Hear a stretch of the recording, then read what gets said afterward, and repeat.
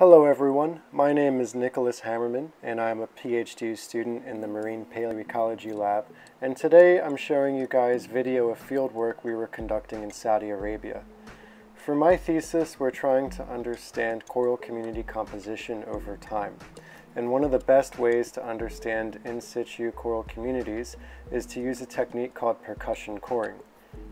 As you can see in this video, my colleagues and I are driving a 3-meter long by 10-centimeter diameter aluminum tube into the benthos using a sliding percussion style hammer.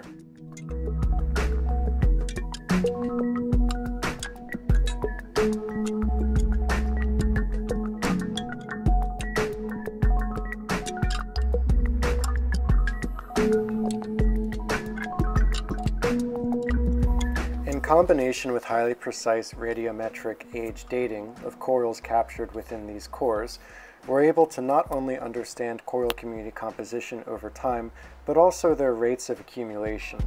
And these inferences allow us to understand how these coral communities are changing and be able to relate that to prevailing disturbances on the reef. These sort of historical ecology data sets then allow us to project how coral reefs may contend with further anthropogenic inputs into the future.